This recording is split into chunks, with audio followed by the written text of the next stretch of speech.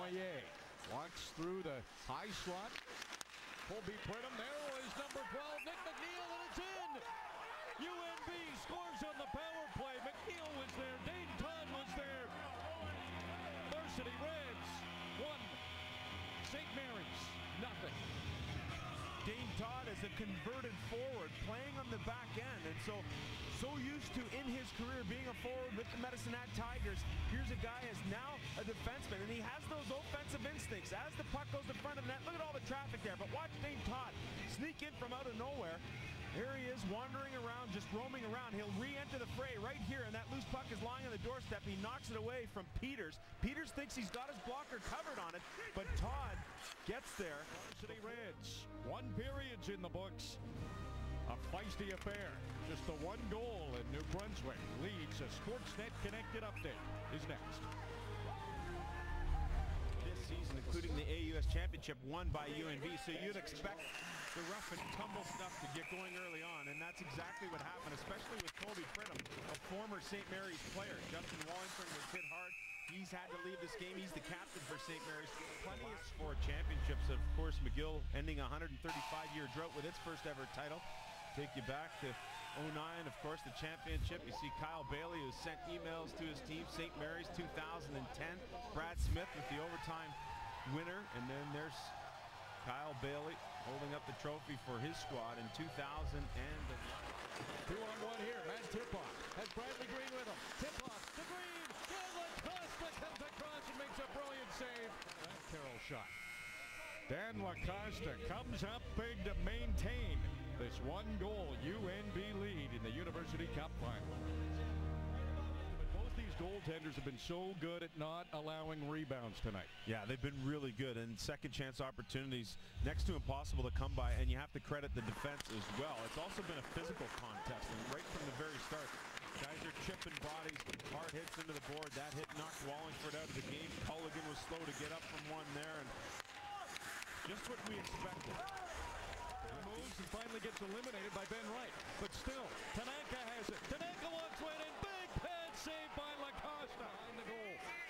Stephen Johnston moves it to the open side. Michael Durantio calmly moves it back behind his own goal. 18 seconds to go. St. Mary's last chance. Catching up at center was Nick McNeil. What a play that was by McNeil. And Tyler Carroll puts it into the open net. The University of New Brunswick Varsity Reds with 10.5 seconds remain, lead by 2. Brilliant possum play by Nick McNeil.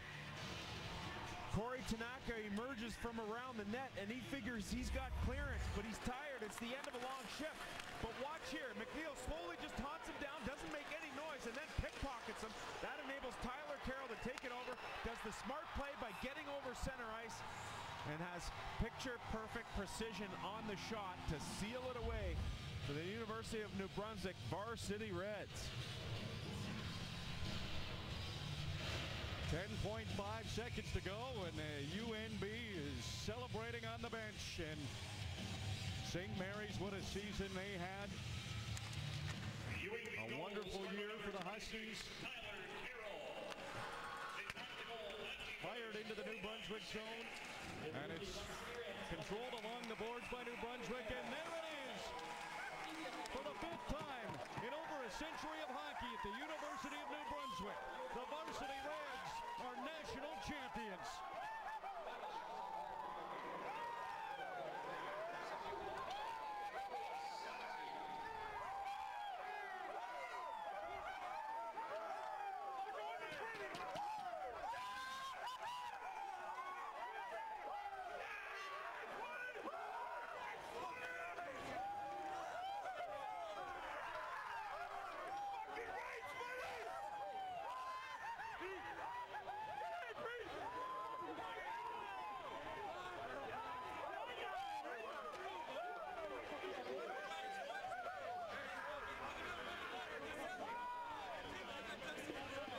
UNB celebrating the 5th championship in school history, and Gardner McDougall, his 4th championship as head coach. He has done a masterful job with the Varsity Reds.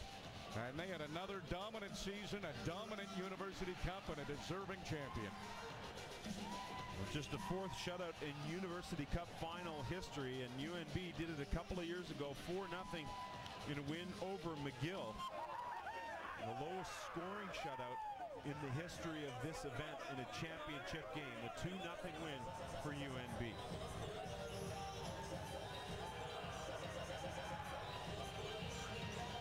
A lot of smiles for the Varsity Reds, champs in 98, 07, 09, 2011, and now in 2013. They're University Cup champions, and you need a good captain to win a championship. And the Varsity Reds have one of the best in Chris Culligan. He's standing by with Tara Sloan. Tara? Yeah, you do need a good captain to lead a team this way. Chris Culligan, you've been here before. You got it again. How do you feel? Unbelievable. You know, this feeling doesn't get old. Fortunately, to have won before, and this time, you know, even better. I'm so proud of these guys. Been through a lot of adversity all year. You know, we stayed true to ourselves in the room, and that's what we were playing for. We came out on top. I follow you on Twitter, and I saw in your Twitter pic, you took a picture of the cup with your dog sitting in it. What are your plans this time? That was just kind of luck. I didn't really plan to have it, but it kind of made its way down to Cape Breton. But I'm sure we'll enjoy it tonight. I'm sure you will. Enjoy your evening. Congratulations. Chris Culligan, you talked about it in the pregame, Sam, about he is an offensive player but hasn't put up unbelievable numbers at this University Cup, but really did the little things to help them win. Yeah,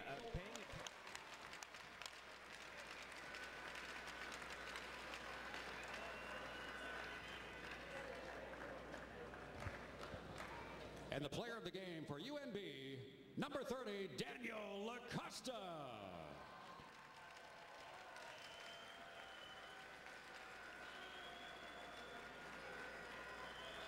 The head coach of the Varsity Reds. Well, it's been an odd year thing, and it happened again. Head coach Gardner McDougall, how do you feel? Oh, yeah, just unbelievable. I mean, you really can't describe it in words, and it's such a special group, and now they're really special. Anytime you can win your last game in the CIS, it's a real special group, and they've battled all year. They've handled the adversity, and they found ways to respond, and you know, it's fitting tonight, you know, one-goal game right to the end, and we wanted to play fast and faster. We did that in the first. We dipped a little bit in the second, and then we just hung on. And, you know, this tournament's about getting the lead, protecting it, and hopefully extending it. And we waited till the end to extend it, but it's a special group, and it's great to see. I can tell by your scratchy throat that you've been yelling pretty loud to get the team going. Can I offer you a lozenge? Yeah, no, maybe afterwards. But, no, I mean, it's so, you know, the game, the teams are so even, and it's just will. And we had to will ourselves through. We had, you know, a real emotional game, our first game on Thursday night, and then we had another one last night. And then you got to bring them again, you know, for, you know, an late afternoon game. So full credit to the group. Thank you, and congratulations. Thank you very much.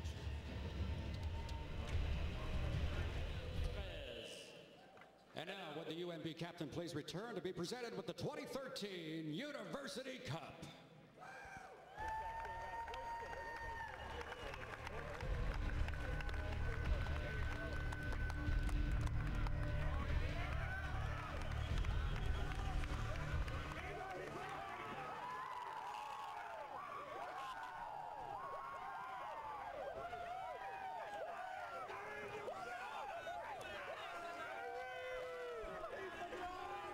It's always a special moment in sports when the championship team raises the grail they played so hard to get. UNB, the champions in 2013. What a season for them, Sam. Yeah, able to upend St. Mary's in the AUS championship with a 2-1 victory there, and it came down to a one-game showdown in what was ultimately the 8th meeting of the season between these two clubs. And once again, UNB comes out on top. Thanks for watching the CIS University Cup coverage on Sportsnet. Connected is next.